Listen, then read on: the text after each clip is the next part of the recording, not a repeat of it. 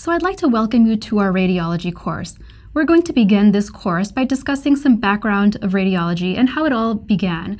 And then I'd like to give you some basics of an introduction to imaging. We'll talk about some basic things that you'll see throughout the course, including the densities that are seen radiographically, and we'll give you an introduction about radiographs and about CTs as well.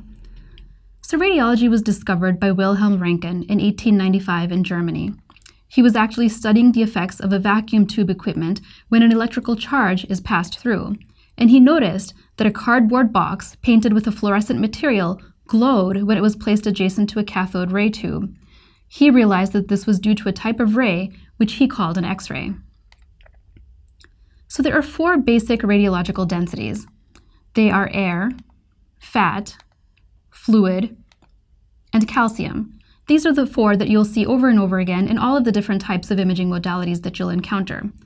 There's also a fifth type of density, which is metallic, and we see this more and more frequently as patients have multiple metallic objects placed within them, such as prostheses and valves.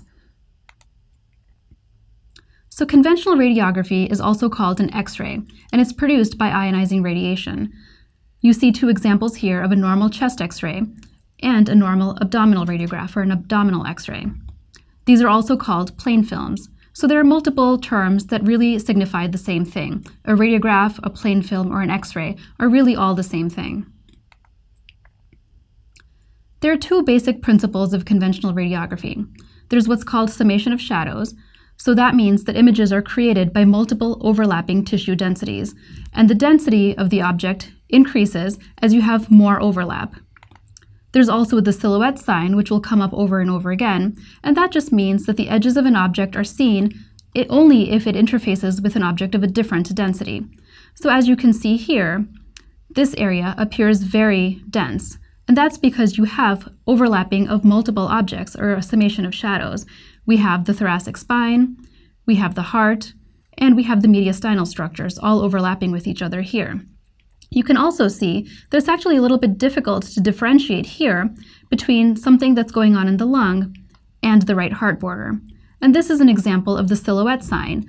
So whatever is going on here, which is actually an area of pneumonia, is silhouetting the right heart border, so we don't see it any longer. If you look at the left heart border, that actually interfaces with normal lung. And so we do see this well because it's two objects of different densities. Orthogonal imaging is actually very important when it comes to radiographs. Radiographs really should be obtained in at least two different projections whenever possible, because what you're doing is you're looking at a three-dimensional structure and you're using a two-dimensional image to take a look at it. So if you don't perform it in two different views, it's hard for you to identify the location of an abnormality. So let's take a look at an example.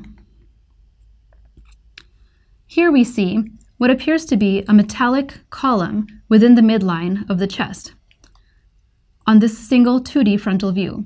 So where in the body is this located? Is this anterior to the heart, or is this posterior to the heart? It's actually very difficult or impossible to say just based on this single 2D image. So what we need is a lateral image to show us the exact position. These two images together will tell us exactly where this object is located. So it helps us identify that this object is located posteriorly, and this is actually a spinal stimulator. So it's very important whenever you do any kind of plain film imaging to do at least two different views whenever possible. So how about computed tomography, or CT? This is again known as a CT scan or a CAT scan. The official term is computed tomography. This actually uses higher levels of ionizing radiation than a radiograph does. And a CT image is created, and it's actually a matrix made up of thousands of different pixels. Pixels are measured in Hounsfield units. So this is again an important concept that may come up over and over again with CT scans. Hounsfield units are based on how much X-ray beam is actually absorbed by the object, and it reflects the density of that object. So it ranges from a scale of -1000 to +1000. Air has the least Hounsfield units. It measures about -1000 Hounsfield units. Bone is close to one of the highest Hounsfield units, so it measures anywhere between 400 and 600 Hounsfield units. And again, this is somewhat of a range. These aren't exact numbers, and they can vary a little bit by individual. This is an example of what a CT scanner looks like. So you can see that the patient will lie right here, and this table actually goes inside the bore. This rotates and creates an image. CT scans can be evaluated using multiple different window levels. So CT scans are obtained in just one projection. So we have an axial image right here, which is a single slice cut through the body, and it's performed only in one set of windows. However, post-processing allows you to evaluate this in multiple other window levels. So we can see here, this is called a lung window because you can see the lungs very well. This one here is called a bone window because you can see the bones very well. And this is all done actually by the radiologist at their own workstation, so it involves no additional radiation to the patient. CTs can also be evaluated in multiple planes. So CT images are post-processed again into different planes, which doesn't require reacquisition of different images.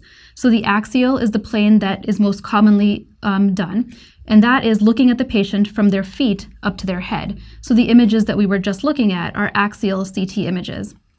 Sagittal images actually look at the patient from one side to the other, and I'll show you an example. Coronal images, or the third different plane, is looking at the patient from the front to the back. So let's take a look at an example of sagittal and coronal images. So this here is an example of a sagittal image. You can see that it's looking at the patient from one side to the other. This is anterior, and this is actually the sternum. This here is posterior, so you can see the thoracic vertebrae, and you can see the spinous processes. On this side, we have a coronal image, so looking at the patient from front to back. You can see here both lungs. You can see the heart right here, and you can see a portion of the liver. By convention, this side of the CT scan is always the right side of the patient, and this side is always the left side of the patient. So again, it's as if you are looking at the patient and the patient is facing you. CTs can be performed with or without intravenous contrast. Contrast is iodinated. It's an iodinated solution, and it's administered really for vascular evaluation or any structures that contain vascularity. It's helpful in determining enhancement and differentiating between different adjacent structures. So it's almost like the silhouette sign seen in radiography. If you take a look at this non-contrast image of the chest, you can see that the heart is pretty much of equal density all throughout. It's very difficult to identify the different chambers of the heart. However, if you look at this contrast-enhanced examination right adjacent to it at the same level, you can see that now we can identify the different chambers of the heart very easily, because in between the chambers of the heart, you have the walls of each chamber, which help you differentiate between a contrast-filled structure and a structure that doesn't fill with contrast. So intravenous contrast is a low ionic, low osmolar solution. It contains high levels of iodine, which is what's absorbed by the X-rays, and that's what makes the image appear white. It's excreted by the kidneys, and because of that, there's a contraindication in patients who have renal failure, because it can cause acute tubular necrosis, which may or may not be reversible. Patients may have an allergy to CT contrast, and the symptoms can range quite significantly from hives to anaphylaxis. So if a patient reports an allergy to CT contrast, then CT contrast cannot be administered in that patient, usually even with medications on board, depending on the level of allergy that they've had in the past. Oral contrast is another way of performing a CT, and this actually helps distend and define the bowel. What's most commonly used is dilute barium sulfate, and the patient drinks this solution, approximately 1,000 to 1,500 milliliters of it, orally, and it's usually given about 60 to 120 minutes prior to the examination. So the patient drinks the solution, and then they wait for approximately 2 hours or so, and then the exam is performed. And this allows the oral solution to get down into the small and large bowel.